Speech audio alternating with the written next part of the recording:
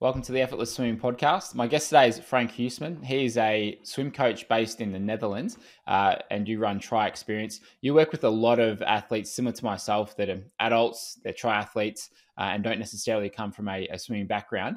And we originally got in contact with each other when I sent an email out about the EO Swim Better, which is the smart paddle device that measures the force and the direction of it. And you were asking some questions about it. Because you were using something similar.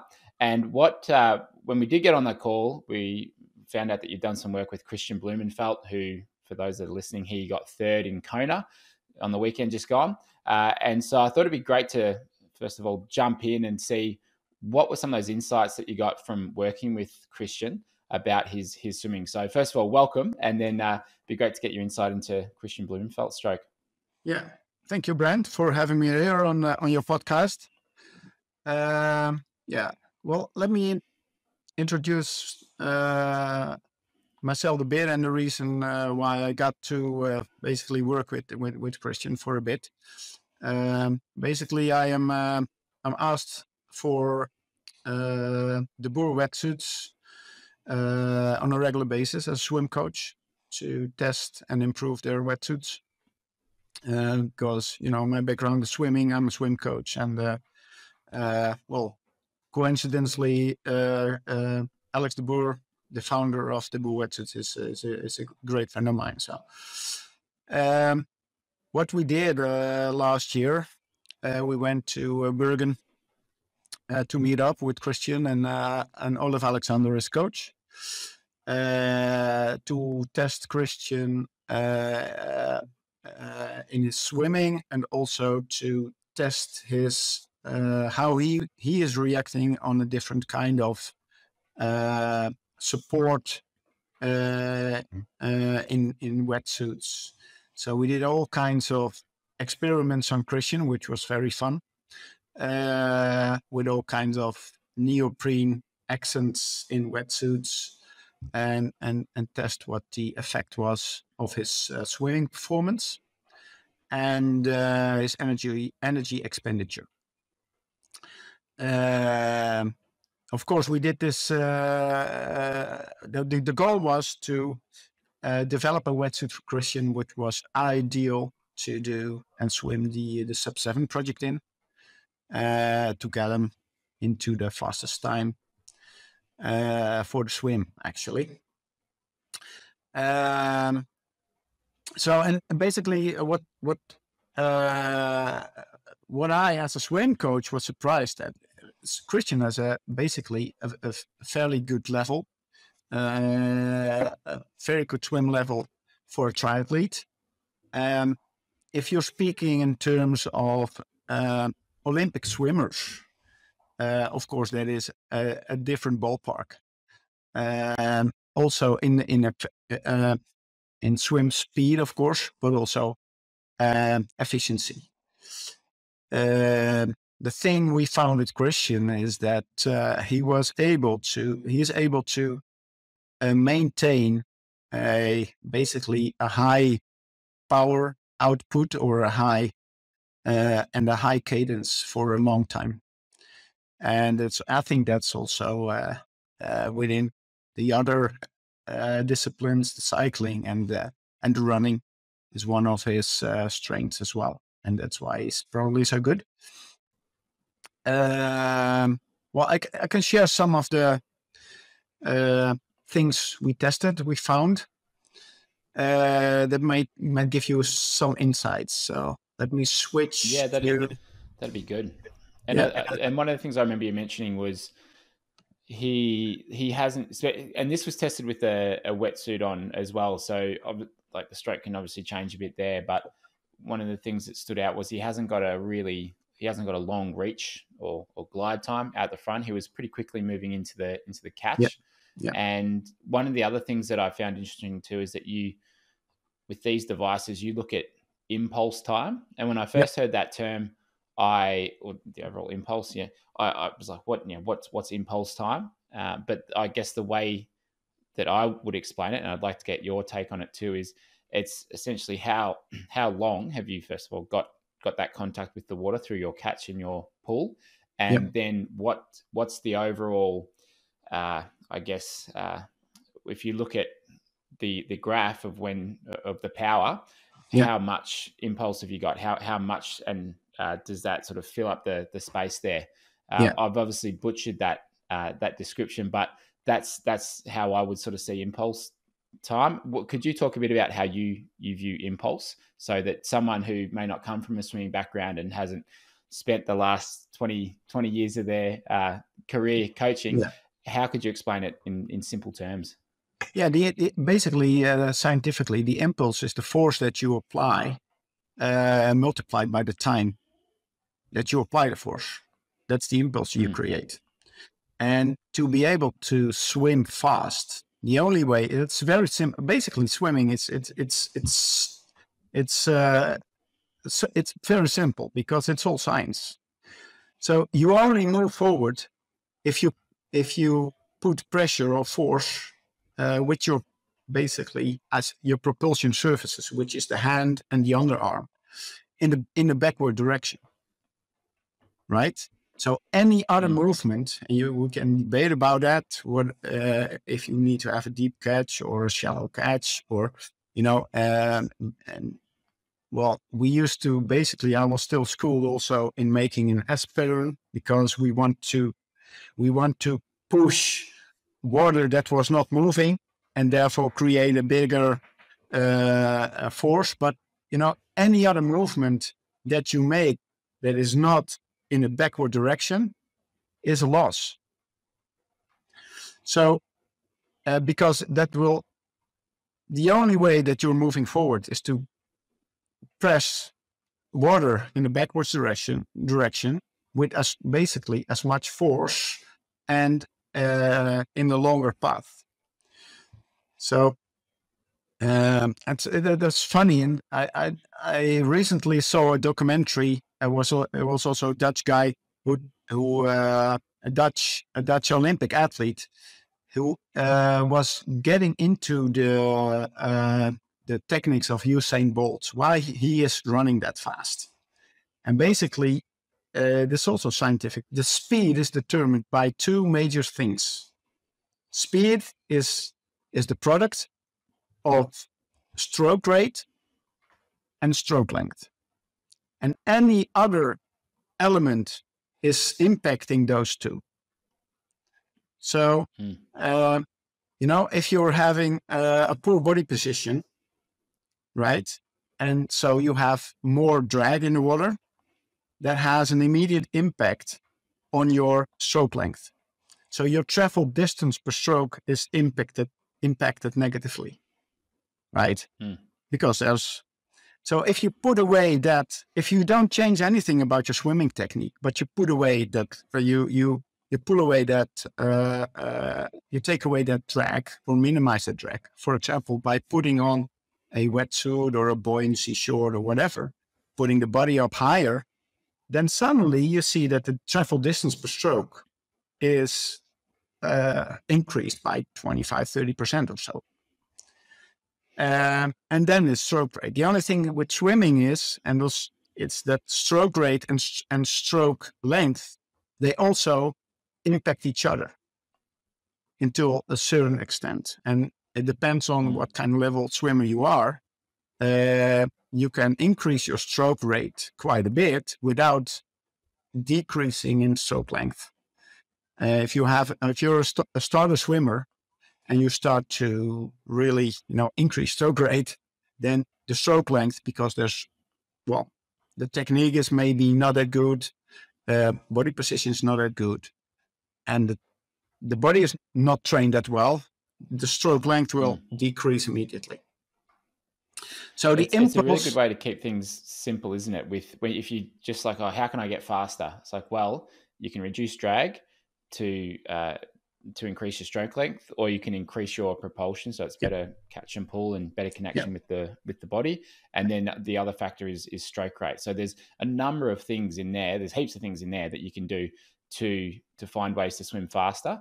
yeah, And usually the first place that I would start would be reducing drag. That's because you could have yeah, the best catch in the world, you could have the highest stroke rate, but if your hips and legs are dropping down, Yeah. you're not going to be going fast. So Yeah. there's so many things that you can do, and I think for a lot of people, it's just understanding what those things are, and then maybe Yeah.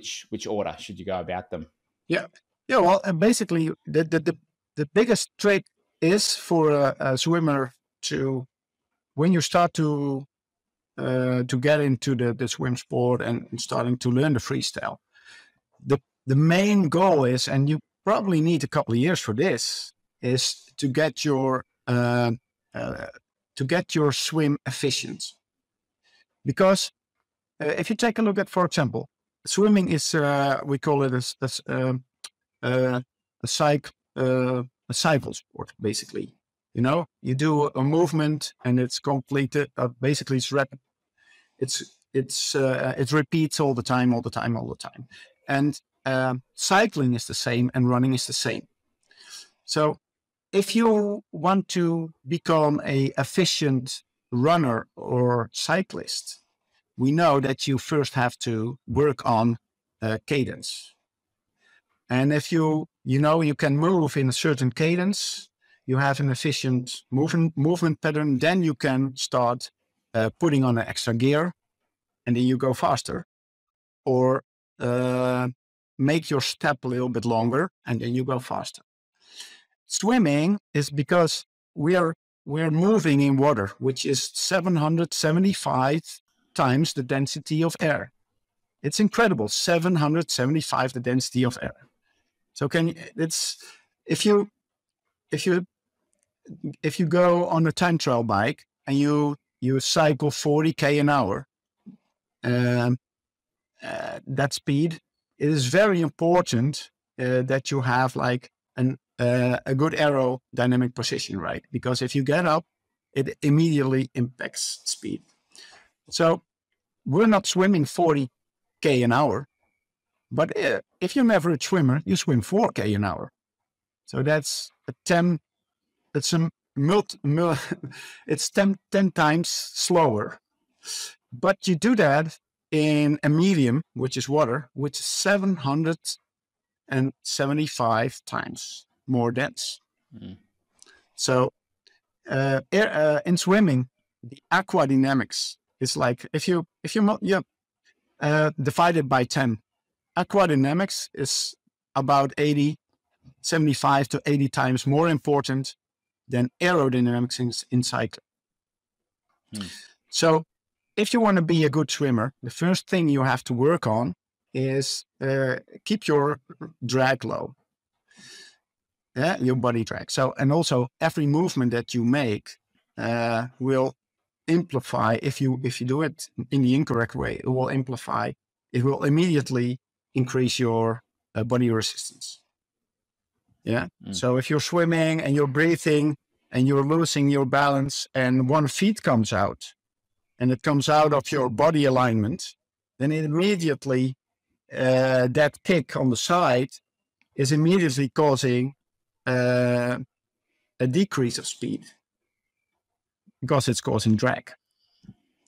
So that's why it's so important. So if you want to become a good swimmer, you first have to work on stroke length only.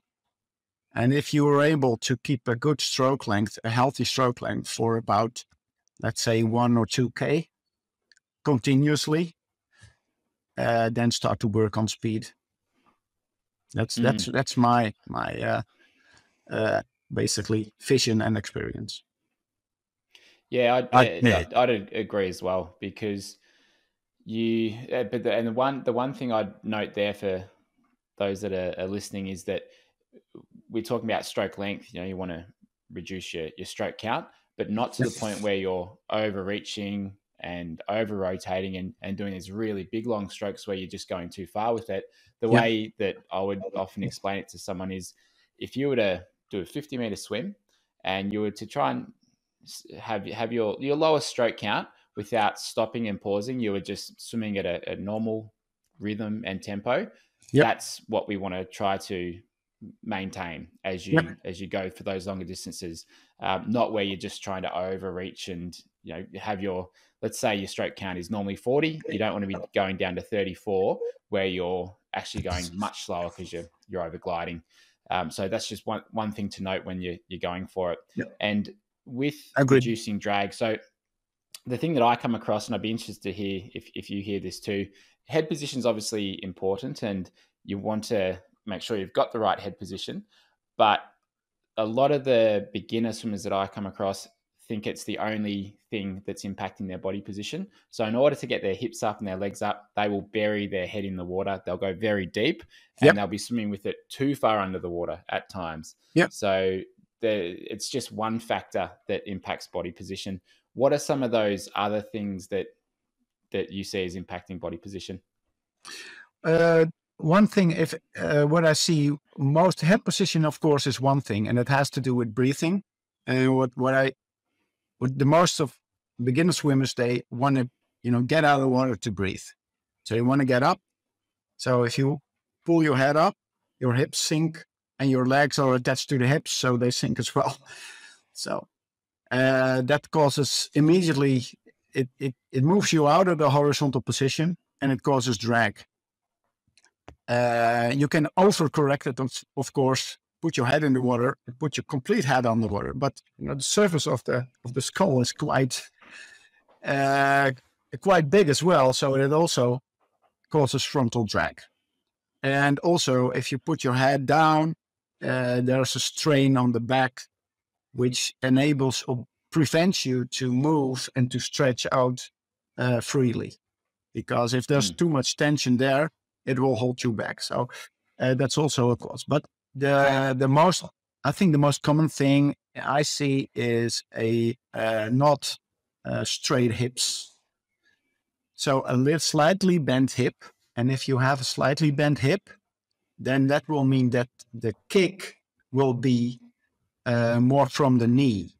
If the kick is coming from the knee, then the effect of the kick is, well, I always say you need to have an active kick, because if you don't kick, the legs are too low, basically, and causing drag. But the kick is very difficult because there is it's working in a positive way, or it's working in a negative way. So you do it correctly and it benefits you, but if you do it incorrectly, you're causing drag. So and you can work with kick techniques and do all kinds of exercises. But the first thing people need, and especially if I have runners, who want to learn to freestyle, they have a very hard time in keeping their hips straight. And what exercises would you have them do to start to train that and to get familiar with the movement and the way they need to hold their body, their core, and their hips to be kicking effectively? Well, a good exercise is I put them a land exercise. I do Supermans. I call them the swimmer Supermans because it's not the original Supermans. But I lie them on the back on a mat besides the pool, and then lift your feet and your hands up 5 centimeters, and then your whole body. Basically, the hips are the lowest point. If you're lying in the water like this, and the hips are the lowest point, then your body position is very good.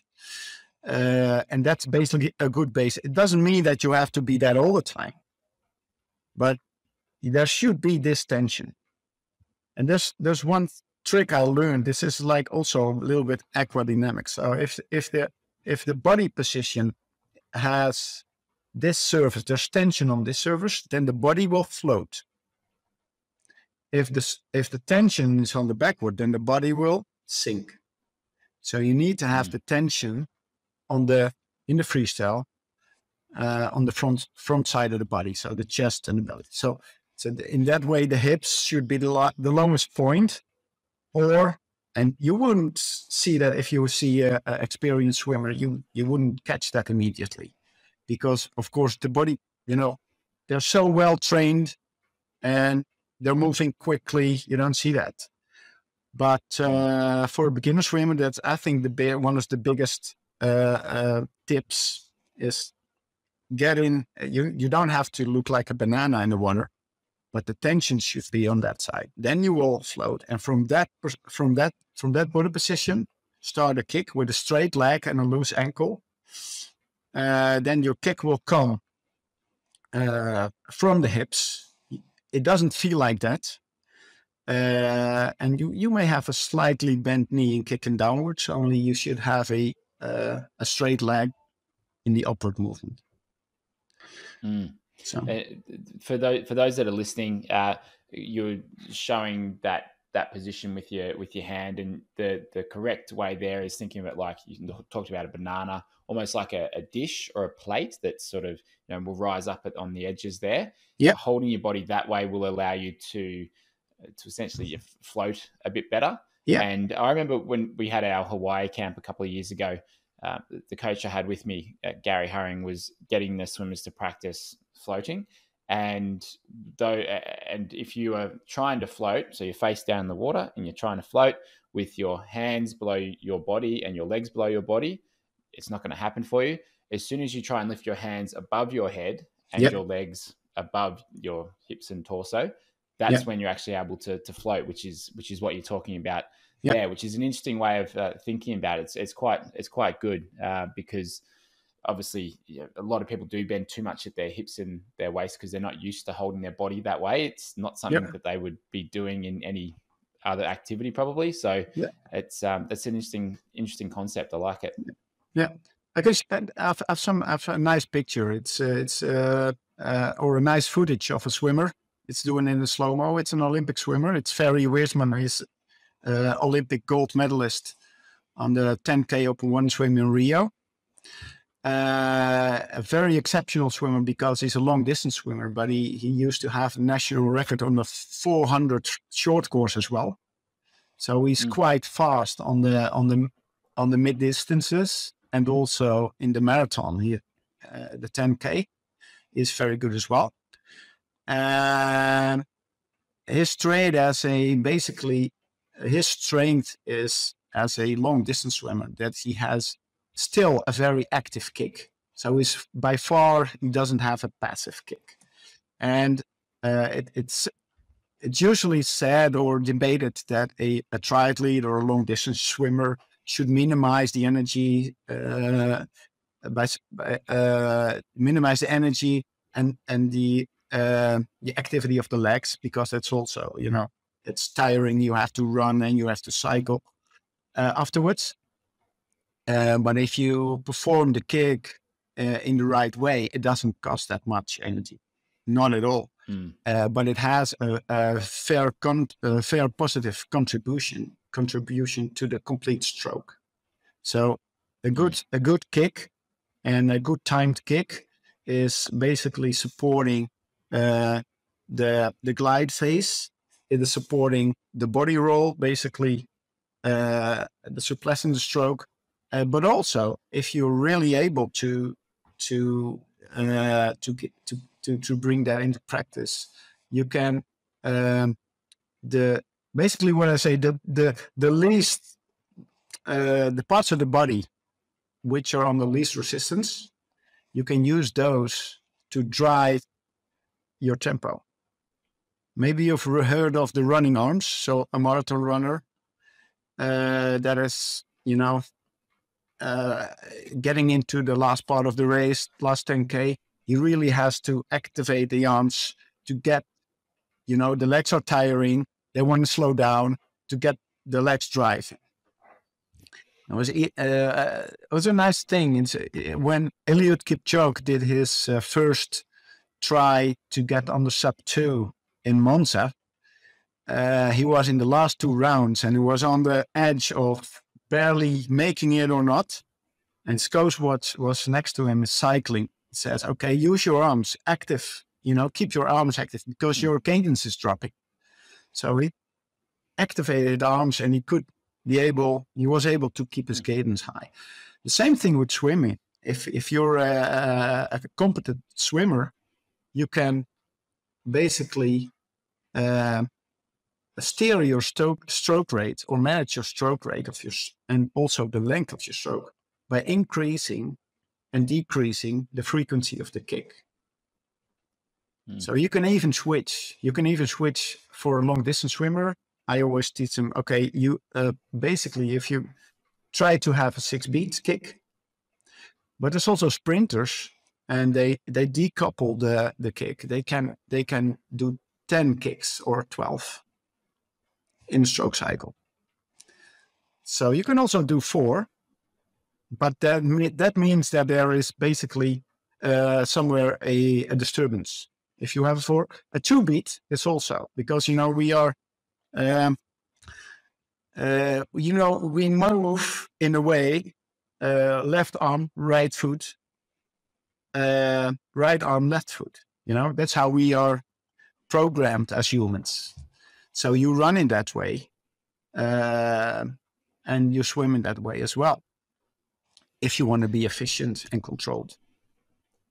Can you talk a bit about the 10 and 12 beat kick? You're saying that some distance swimmers will use that for part of their swim to let their arms rest a bit more, or what are you referring to there? I don't quite fully understand that side of it.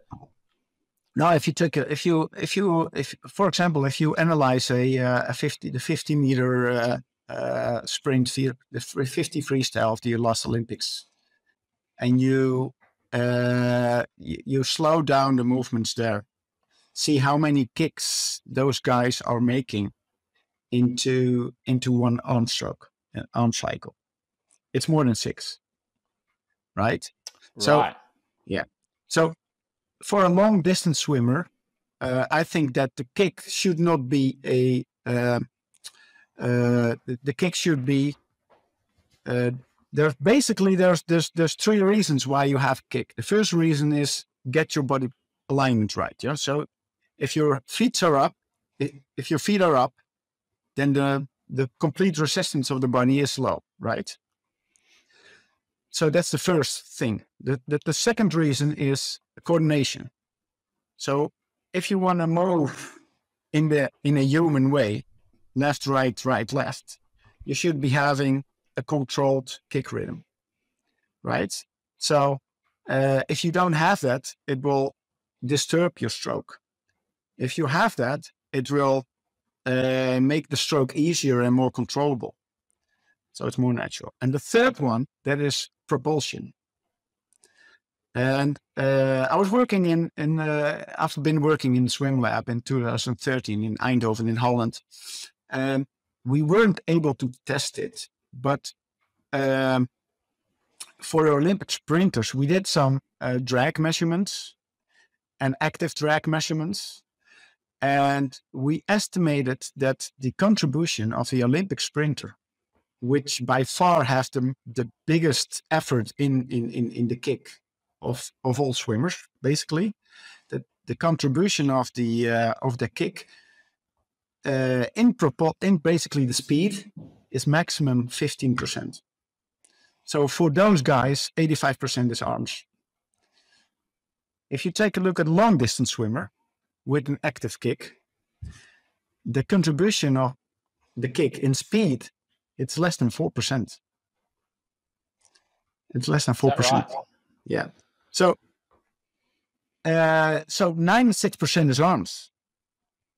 But if you don't use the legs, then the stroke doesn't coordinate well, and your legs will sink and will cause drag. So you have to use it.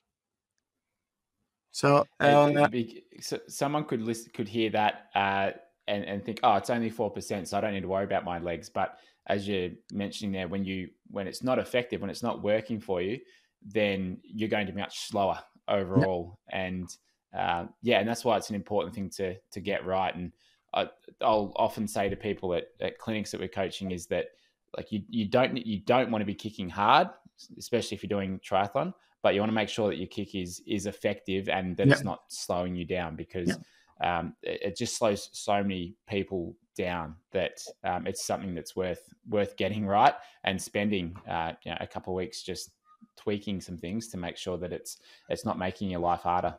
Yeah, exactly. And over the time that you've coached, what are some of the things that you as a coach, you felt have maybe come up with your own ways of describing things or getting people to achieve certain parts of the stroke? Because I'm thinking back to when I first started coaching, it was getting inputs from other coaches and swimmers. And then I think that the more you coach, you tend to come up with maybe not completely your own ideas. They might not be 100% original, but they are an accumulation of all this information and knowledge that you've taken on board, and then you come out with your own ways of perhaps teaching things. Are there a few that come to mind with you? Because I'd love to get your take on that, because I've taken so many things from other coaches and learned from so many Yeah. coaches that I like to to get their perspective on different parts of the stroke and how they like to teach. Yeah. Yeah.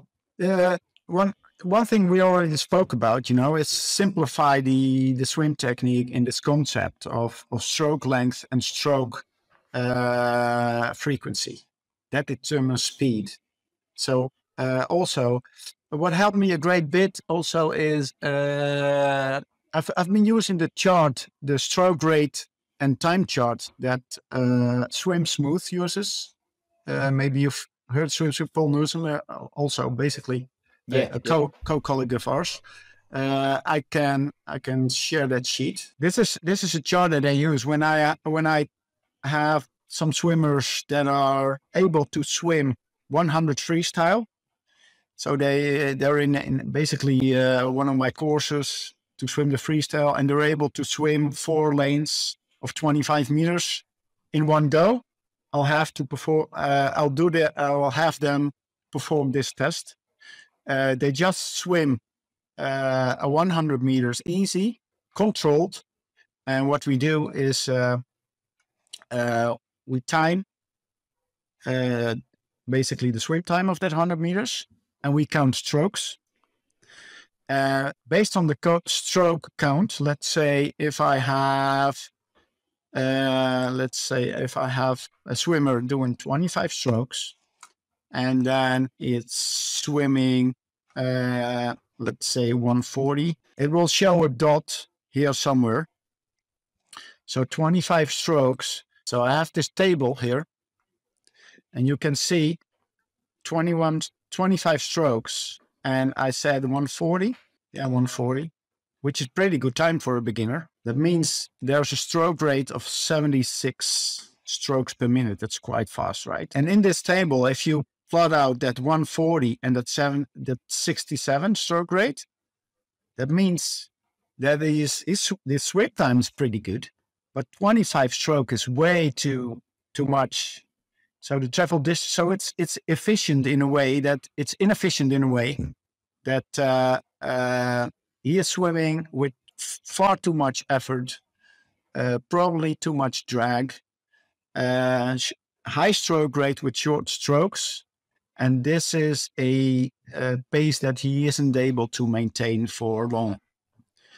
And the other way, and that's what we talked about, what you said as well, stroke length is good, but it needs to have a certain balance between stroke length and stroke frequency. On the other hand, if you're swimming the same pace, but you have a stroke of, let's say, 45, which means if I swim the same pace, 45, which, well, let's say 46. So if you swim 140 and 100 meters, and you need 16 strokes per lane, 16 strokes and then turn, and you spend, of course, not too much time in the turn, but you quickly turn, have 2 or 3 seconds before the next stroke on the next lane again. Then your stroke rate will be 40, let's say 46. And that's a little bit too low. So this is the part where you're overgliding. And if you're overgliding, you need to basically, it's a stand still. It's like a stop motion. You move, you slow down, every stroke, you need to pull yourself up again. That's a good tool to diagnose where someone's falling short. Is their stroke count too low, or sorry, is their stroke rate too low, or is there, or are they doing things where they're inefficient in their technique? And that way you can see what it is to work on. So will you use that tool with someone who comes to you and you'll see where they are on that chart.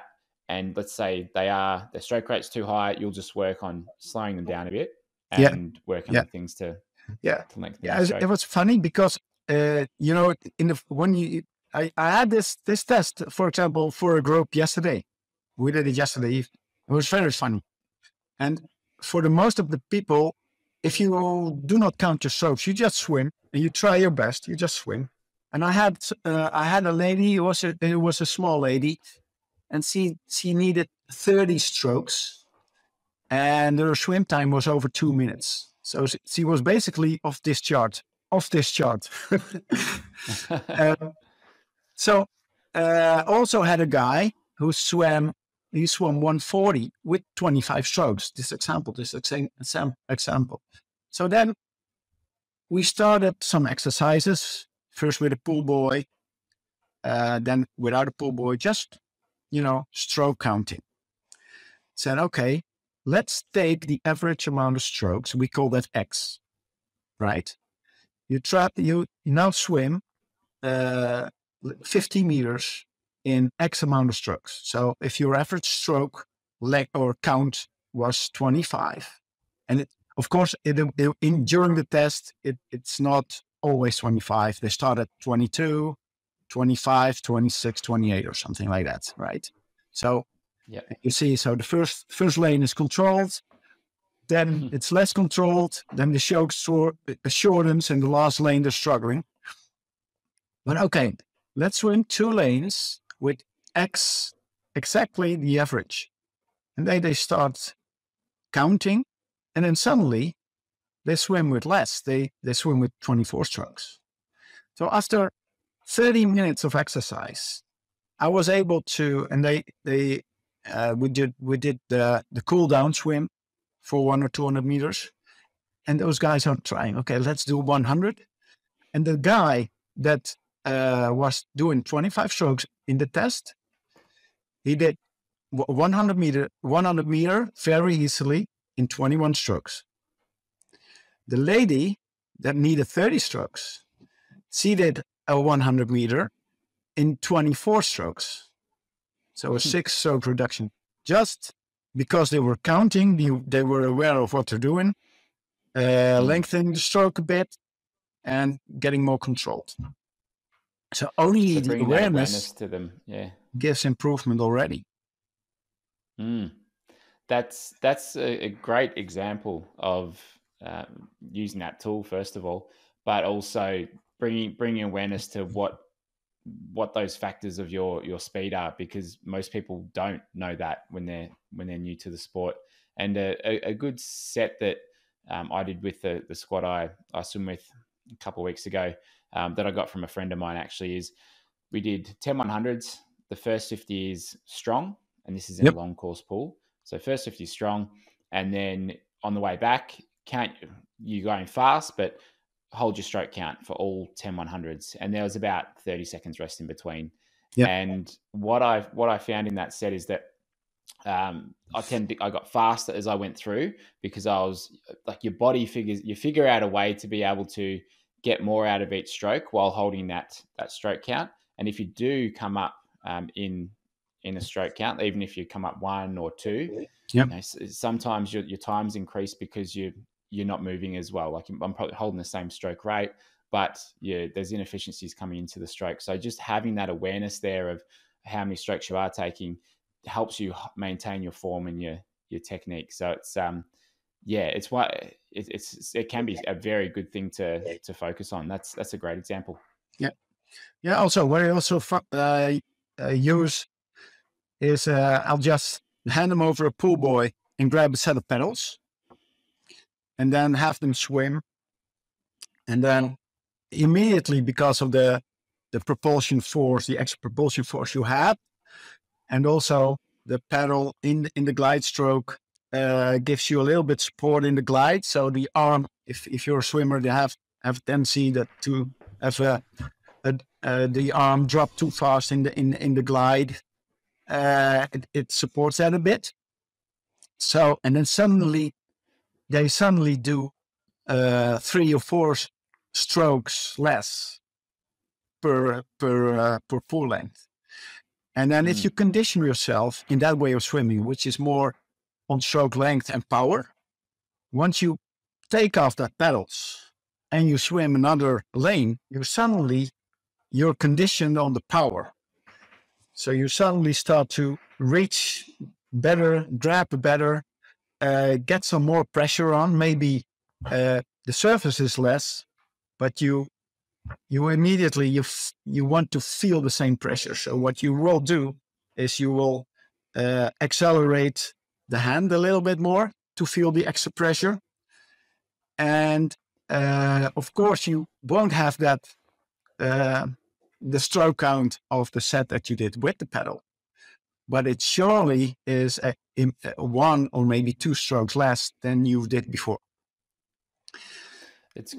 It's like wearing a parachute or like a sponge out behind you, where you've got that extra drag that gets created, but it also enhances your awareness of those things. So adding some drag to it, or with the paddles adding that surface area, it can be such a great tool for teaching those things.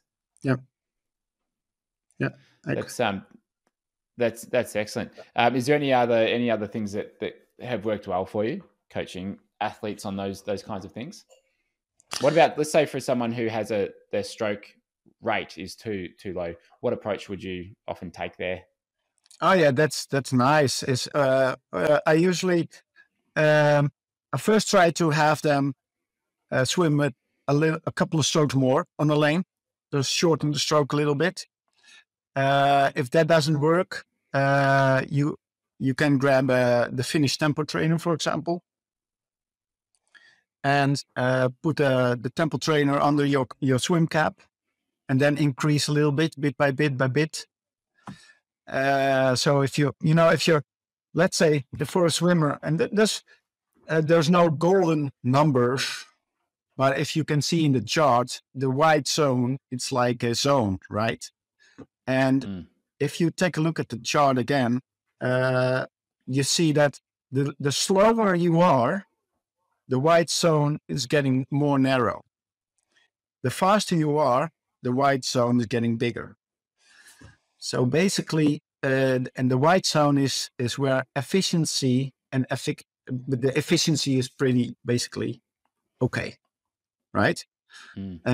So if you're a swimmer that does 1 minute, a 1 minute 100 freestyle without a start, just push off the wall and then swim, you can be in a white zone with a stroke rate of 70. That's the down, basically the bottom side of the zone, but also with 100, right? So so the faster you are, the more varieties you see, and that's also the nice thing in swimming. And if you're studying elite swimmers, and as coaches, we certainly, I think each coach has a certain ideal way of swimming the freestyle in efficient or effective way. But if the level goes up, the variety in the technique and the styles, the variety of styles, they are much greater, and they are, they're far more different. Yeah, it's a good point, isn't it? I mean, you look at an Olympic final in the 1500 freestyle, and there is so many different styles of freestyle there, isn't there? But then for your beginner swimmers, you don't want everyone swimming exactly the same. There are certainly different styles there, but you're right. There's a narrower band of not acceptable, but ways that you would want one swimming. There's less ways of being creative with the stroke and still swimming fast there. Like, there's only a few different styles there. So that's it's a good observation with that. And Frank, you do a lot of coaching, obviously, where you are. You also run camps similar to us. So for those that are listening, what's the best way to get in touch with you? Like, what's the website for Try Experience, and how can someone contact you directly? That's www.tryexperience.com. and they'll does all the information. It's a Dutch website, but with Google Translate you can obviously translate everything. So if there's questions, And what have you got coming up in terms of coaching or squad stuff? Well, we are starting up some new courses, swim courses. We're developing. Basically, what we do is with new insights and new tools, we're developing new courses for a broad variety of swim levels each year. Also, because if you're in the coaching for more than 10 years and you do the same thing all the time, it's not that funny. So you always look to new insights and new methods to improve. So, for example, we have developed a swim module that is called Tempo Trainer and Technique, and the Tempo Trainer refers to the Finnish Tempo Trainer, where we use not only the Tempo Trainer to control pace, but we use the Tempo Trainer to increase focus on a certain element of the stroke. So, and this came from because my wife is a trainer of dogs as well. And if you train dogs, it's a lot of it's signal learning, like the Pavlov theory and practice. So actually, I'm not saying that we train the swimmers as dogs, but we basically we took the Pavlov method into a swim training by using the Tempo Trainer. So we set the Tempo Trainer into a controllable beat for everybody. Everybody has his own, comfortable stroke frequency, and from there you can say, okay, you can catch on the beep or focus, push out, give that accent in the push phase on the beep, or so you can even you can even place your kick and the kick rhythm in the beep if you really focus. So that way your focus becomes that part of the stroke, but also the beep doesn't stop, so it's continuous. So it's very exhausting, not in intensity of the swim, but for people it's like a huge focus they have to mentally bring up. Yeah. So, and it's a very fun way to be and to teach swimmers and triathletes that way and to improve the stroke. That's really good. I've never thought of it that way or heard of it done that way. So I've got a Tempo Trainer. I just need to replace the battery. So it's something that I'll have to try. Yeah, I think that's a great way of going about it. Frank, thanks so much for being on the podcast, and no doubt we'll be in touch in the future. And appreciate you sharing your insights on the podcast. And for anyone listening, go check out Frank's website, which we'll put in the show notes. And especially if you are over in the Netherlands, get in touch with Frank, because great resource, and you've had a lot of experience working with a bunch of different swimmers, and I've taken a lot from this podcast. So thanks very much for being a part of it. Yep. Thank you, Brent.